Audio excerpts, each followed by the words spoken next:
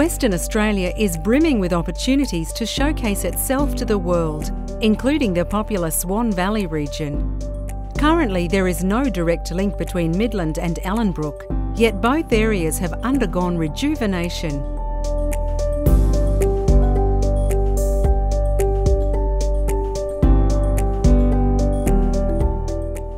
The current passenger line from Perth terminates at Midland, and current plans for Ellenbrook station are at least 5 years away. The proposed Ellenbrook link uses existing infrastructure to join Midland to Ellenbrook, with the potential to build additional stations along the way, unlocking areas in the Swan Valley.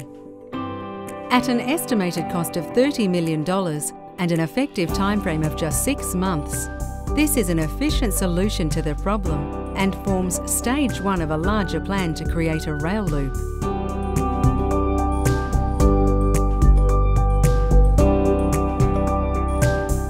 This proposal represents value for money without impeding the future progress of metronet, resolving the ongoing issue of linking Midland to Ellenbrook.